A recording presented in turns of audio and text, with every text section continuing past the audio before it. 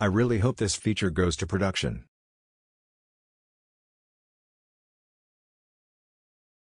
Justin, the long-serving dev, suddenly finding out everyone makes way more money than him. Imagine trying to get your CEO for a meeting.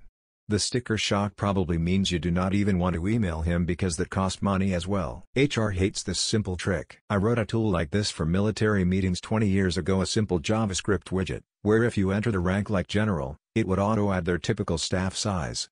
You could tick a box next to each all to add if travel was involved. It was much easier, because most ranks are paid at a well-known rate.